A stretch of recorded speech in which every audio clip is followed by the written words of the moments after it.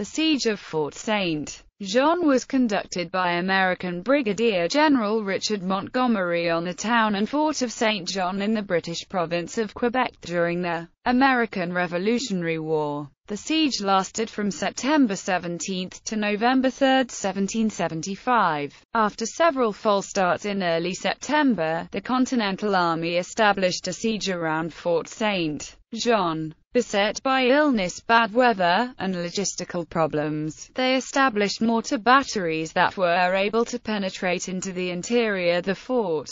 But the defenders, who were well supplied with munitions, but not food and other supplies, persisted in their defense, believing the siege would be broken by forces from Montreal under General Guy Carleton. On October 18, the nearby Fort Chambly fell, and on October 30, an attempt at relief by Carleton was thwarted. When word of this made its way to St. Jean's defenders, combined with a new battery opening fire on the fort's defenders capitulated, surrendering on November 3. The fall of Fort St. John opened the way for the American army to march on Montreal, which fell without battle on November 13.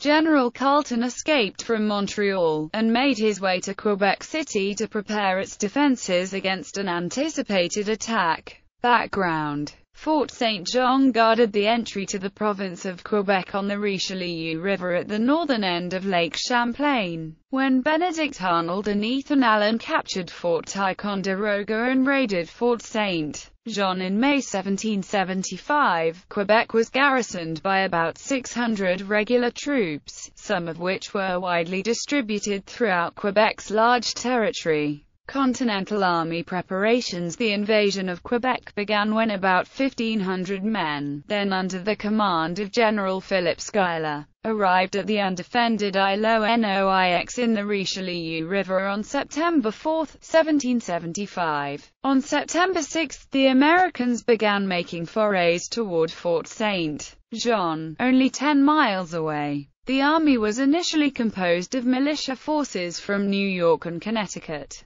with most of its operation directed by Brigadier General Richard Montgomery, who took over complete command from Schuyler on September 16.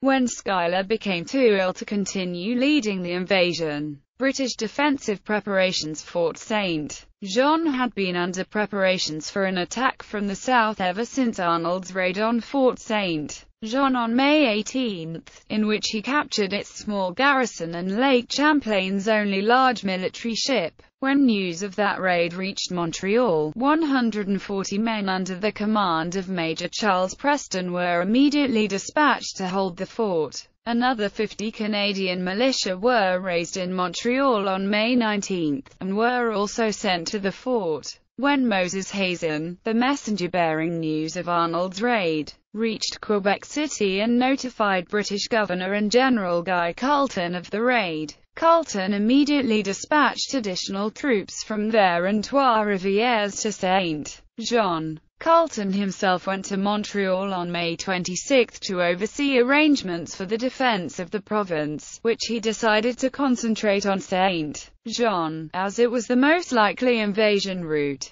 By the time the Americans arrived at Îlot-Noix, Fort St. John was defended by about 750 men under the command of Major Charles Preston. The majority of these were regular troops from the 7th and 26th Regiments of Foot and the Royal Artillery. There were 90 locally raised militia, and 20 members of Colonel Alan Maclean's Royal Highland Emigrants, men who were veterans of the French and Indian War. A detachment of Indians patrolled outside the fort under the direction of Claude de Lorimier and Gilbert Tice. The Richelieu River was patrolled by an armed schooner, the Royal Savage, under the command of Lieutenant William Hunter, with other boats under construction. The fort itself, sited on the west bank of the Richelieu River, consisted of 2 earthen redoubts about 600 feet apart, surrounded by a ditch 7 feet wide and 8 feet deep that was lined with chevrons de frise.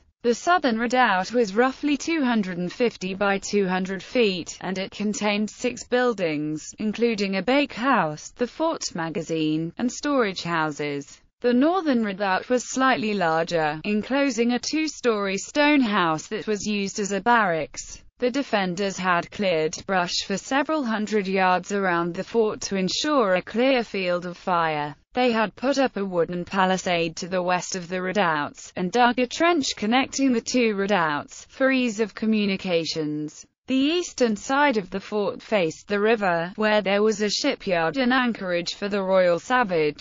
First approach. Skirmish with Indians on September 6. Generals Schuyler and Montgomery led a force of men in batteau to a landing point about 1 mile upriver from Fort St. John. Schuyler remained with the boats while Montgomery led some men into the swampy lands above the fort. There they were surprised by about 100 Indians led by Tice and Lorimer. In the ensuing skirmish, the Americans suffered 8 dead and 9 wounded, while the Indians suffered 4 dead and 5 wounded, with Tice among the wounded.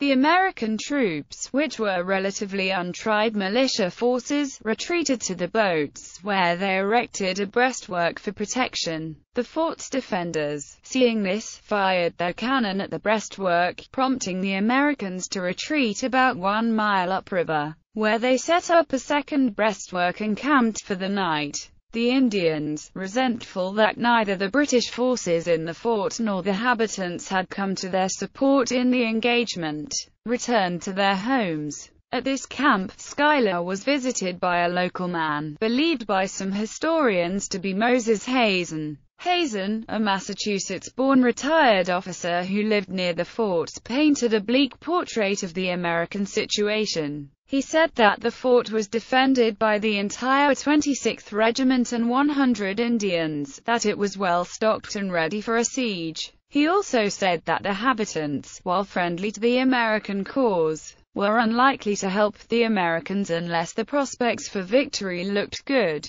Schuyler held a war council on September 7, in which the command decided to retreat back to Illinois.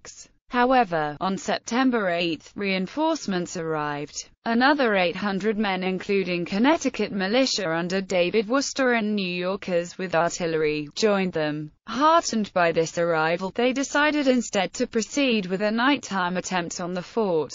Schuyler, whose illness was getting more severe, turned command of the army over to Montgomery. Reports of this first contact between opposing forces outside St. John were often wildly exaggerated, with many local reports claiming it as some kind of victory. The Quebec Gazette, for example, reported that 60 Indians had driven off 1,500 Americans, killing 30 and wounding 40. Following this news, General Carleton issued orders for all of the nearby parishes to call up 10% of their militia. Officers of the militia reported to Montreal, but many militiamen stayed home. By September 7, a troop of about 120 men was raised, which was sent to Fort St. John. Propaganda and recruiting. On September 8, Schuyler sent Ethan Allen and John Brown to circulate a proclamation announcing the Americans' arrival, and their desire to free the Canadians from the bondage of British rule. Allen and Brown traveled through the parishes between St. John and Montreal, where they were well received, and even provided with local guards. James Livingston, a local grain merchant, began raising a local militia near Chambly, eventually gathering nearly 300 men. Allen also visited the village of the Caughnawaga, from whom he received assurances of their neutrality. The Caughnawaga had been the subject of a propaganda war, with Guy Johnson, the British Indian agent, trying to convince them to take up arms against the Americans. However, Schuyler had successfully negotiated an agreement in August with most of the Iroquois to remain neutral. Word of this agreement reached the Caughnawaga on September 10, when Carleton and Johnson learned of it. Johnson sent Daniel Claus and Joseph Brant in an attempt to change the minds of the Caughnawaga. Their entreaties were refused. Second approach. On the night of September 10, Montgomery led 1,000 men out again, returning to the first landing site by boat. In the confusion of the darkness and the swamp, some of the troops were separated from the rest. When they encountered one another again, there was panic, as they each mistook the other for the enemy. After just 30 minutes in the swamp, they returned to the landing. Montgomery, who had stayed with the boats, sent the troops out again. This time, the vanguard encountered a few Indians inhabitants, and again panicked. 2 of the enemy were killed, but the troops again made a disorderly retreat to the landing, which their commander, Colonel Rudolphus Ritzimer, was apparently unable to stop. While the command staff met to discuss the next move, word came in that the British warship Royal Savage was approaching. This started a disorganized retreat up the river back to ISNI, in which the command staff was nearly left behind. A third attempt was planned for September 13. Bad weather delayed attempts until September 16. However, General Schuyler was by this time so ill that he thought it necessary to withdraw to Ticonderoga. He left that day, turning full command of the invasion over to Montgomery. Schuyler was not the only one falling ill. The bad weather, and the swampy, malaria-infested terrain of ISNI was also taking a toll on the troops, as more of them became ill as well. The bad news was tempered by good. An additional 250 troops, in the form of a company of Green Mountain Boys under Seth Warner, and another company of New Hampshire men under Colonel Timothy Biddle, arrived at ISNI.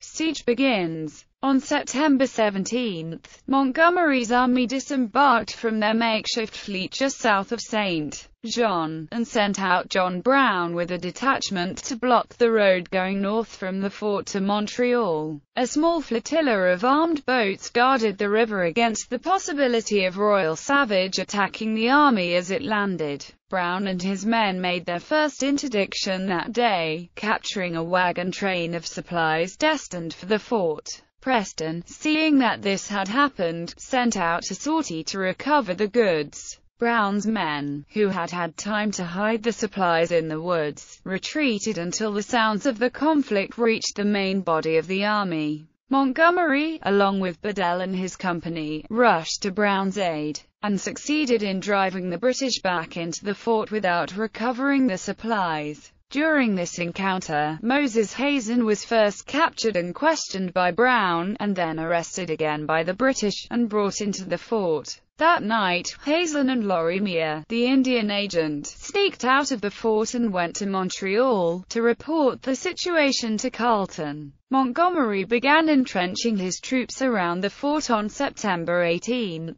and constructing a mortar battery south of the fort. He ordered Brown to establish a position at La Prairie, one of the sites where there was a crossing of the St. Lawrence River to Montreal. Ethan Allen went with a small company of Americans to collect Canadians that Livingston had been recruiting, and take them to monitor Longueuil, the other major crossing point. Livingston had established a base at Point Olivier, below Fort Chambly, another aging fort at the base of some rapids in the Richelieu River, and was urging his compatriots to join him there. Some Loyalists attempted to dissuade others from joining with Livingston. Livingston's supporters sometimes violently opposed attempts by Loyalists to organize, and Carleton did nothing at the time to assist the Loyalists outside the city. Allen, who was already renowned for his bravado in the action at Fort Ticonderoga, decided, when he reached Longueuil on September 24,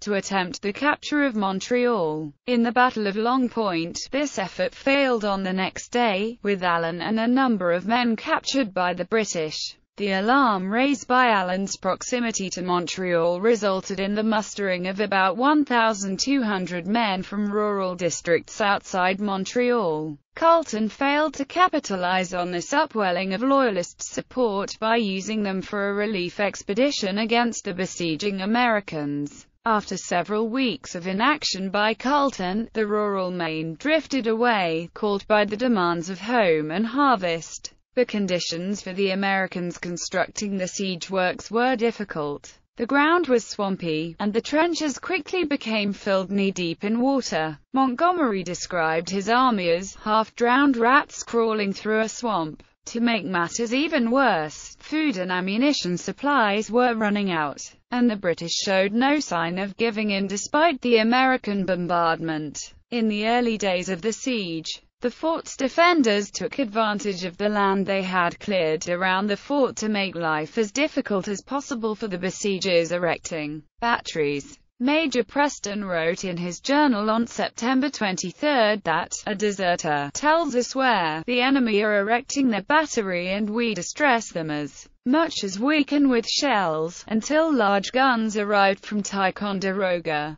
The fort's defenders enjoyed a significant advantage in firepower. Large cannon arrive. On October 6, a cannon that was dubbed the Old Sow arrived from Ticonderoga. Put in position the next day, it started lobbing shells at the fort.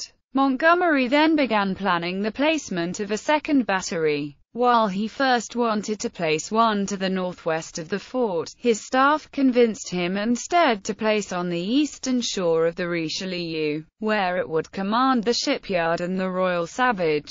This battery, whose construction was complicated by an armed rogue galley sent from the fort to oppose the works, was completed on October 13, and opened fire the next day. One day after that, the Royal Savage lay in ruins before the fort. Its commander had, in anticipation of her destruction, ordered her to be anchored where her supplies and armaments might be recovered. Fort Chambly taken. James Livingston had advanced to Montgomery the idea of taking Fort Chambly, near where his militia was encamped. One of Livingston's captains, Jeremy Duggan, had, on September 13, floated two 9-pound guns past St. John, and these guns were put to use to that end. Chambly, which was garrisoned by only 82 men, mostly from the 7th Foot, was surrendered on October 18 by its commander, Major Joseph Stopford, after 2 days of bombardment. Most seriously, Stopford failed to destroy supplies that were vitally useful to the Americans, primarily gunpowder, but also winter provisions. 6 tons of powder, 6,500 musket cartridges, 125 muskets, 80 barrels of flour and 272 barrels of foodstuff were captured. Timothy Bedell negotiated a ceasefire with Major Preston so that the prisoners captured at Chambly could be floated up the river past St. John. The loss at Chambly had a dispiriting effect at St. John. Some of the militia wanted to surrender, but Preston would not allow it. Following Chambly's capitulation, Montgomery renewed his intention to construct a battery northwest of St. John. This time, his staff raised no objections, and by the end of October guns that were in place there opened fire on the fort. Carleton tries to help. In Montreal, Carleton was finally prodded to move. Under constant criticism for failure to act sooner, and mistrustful of his militia forces, he developed a plan of attack. He sent word to Colonel Alan Maclean at Quebec to bring more of his Royal Highland emigrants and some militia forces to Sorel, from where they would move up the Richelieu towards St. John, while Carleton would lead a force across the St. Lawrence at Longueuil. Maclean raised a force of about 180 emigrants, and a number of militia. By the time he reached Sorel on October 14, he had raised, in addition to the emigrants, about 400 militia men, sometimes using threatening tactics to gain recruits. His and Carleton's hopes were dashed on October 30, when Carleton's attempted landing at Longueuil of a force numbering about 1,000 was repulsed by the Americans. A few of his boats were landed, but most were driven off by Seth Warner's use of field artillery that had been captured at Chambly. Maclean attempted to press forward, but his militia forces began to desert him, and the forces under Brown and Livingston were growing in number. He retreated back to Sorel, and made his way back to Quebec. Surrender. In late October, the American troop strength surged again with the arrival of 500 men from New York and Connecticut, including Brigadier General David Wooster. This news, combined with the new battery trained on the fort, news of the failed relief expedition, and dwindling supplies, made the situation in the fort quite grim. On November 1, Montgomery sent a truce flag, carried by a prisoner captured during Carleton's aborted relief attempt, into the fort. The man delivered a letter, in which Montgomery, pointing out that relief was unlikely to come, offered to negotiate a surrender. Preston, not entirely trusting the man's report, sent out one of his captains to confer with Montgomery. The counteroffer, which Montgomery rejected, owing to the lateness of the season, was to hold a truce for 4 days, after which the garrison would surrender if no relief came. Montgomery let the captain examine another prisoner from Carleton's expedition, who confirmed what the first one had reported. Montgomery then repeated his demand for an immediate surrender, terms for which were drawn up the next day. Preston's troops marched out of the fort and surrendered their weapons on November 3, with the regulars in full dress uniform. He surrendered 536 officers and soldiers, 79 Canadians and 8 English volunteers. Aftermath. Following the news of St. Jean's surrender, Carleton immediately began preparing to leave Montreal. He left Montreal on November 11, 2 days before American troops entered the city without opposition, narrowly escaping capture when his fleet was forced to surrender after being threatened by batteries at Sorel. He made his way to Quebec to prepare that city's defenses. Casualties on both sides during the siege were relatively light, but the Continental Army suffered a significant reduction in force due to illness throughout the siege. Furthermore, the long siege meant that the Continental Army had to move on Quebec City with winter setting in, and with many enlistments nearing expiration at year's end. Richard Montgomery was promoted to Major General on December 9, 1775, as a result of his successful capture of Saint John and Montreal. He never found out. The news did not reach the American camp outside Quebec before he died in the December 31 Battle of Quebec. In 1776, the British reoccupied the fort following the Continental Army's abandonment of it during its retreat to Fort Ticonderoga.